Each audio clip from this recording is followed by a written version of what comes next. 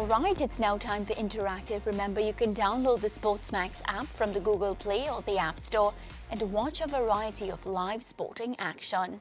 And for viewers in Jamaica, here's a chance to win a trip for two to the Champions League final, courtesy of JustBet and SportsMax. Make a bet of $1,500 Jamaican dollars or more on any game from March 1 to April 28, and you could be one of our lucky winners. And as usual, you can send us your voice notes via WhatsApp and check out our clips on X, Instagram and YouTube. So, Leon Bailey has been left out of Jamaica's squad for the Nations League finals for disciplinary reasons. Let's get some reactions after the 23-man squad was announced earlier on Thursday. Okay, so we have this one from Tyler. He says, "No, Leon Bailey, you man don't want to win anything." Tuchel says, Damari Gray makes the squad, but no Leon Bailey. Jay says, not calling up your best player, jokes. At least he won't get injured. Eric Hedgie, no Leon Bailey, no Pinnock, no Amari Bell. What is this squad? TD says, confusion, full stop. Mashiro, no Pinnock or Bell, and Omari ain't called up. This coach already conceded the final. Ryan says, no Bailey. Are you joking?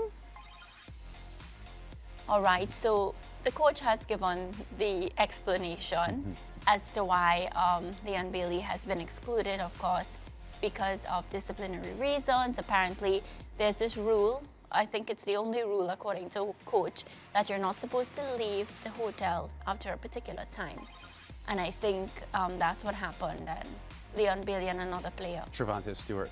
Yeah, has been. Well, I just wonder if some of the reactions that we got, they were ignorant to the reasons why. No, most time people don't listen to the press conference. Yeah, because the coach explained himself and he said the players apologized and accepted responsibility for their actions. So he's trying to set some standards that, you know, he wants the team to follow, guidelines and discipline.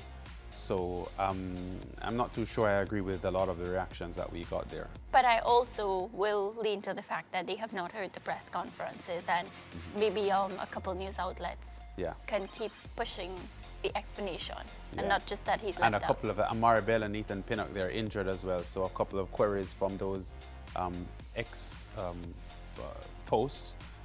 There were some injury issues as well. So some of the players that they were questioning their absence, the coach explained, Hal Grimson explained that they were injured. So I think the coach explained himself. So. But that's one of the things he said in his interview with me, that whenever he makes decision, he wants to give the public the reason behind it, so that it clears up the confusion, because one of the things that we always talk about is miscommunication leading to confusion, and he said that's something he wanted to work on. One of the expos posts just said confusion, full stop.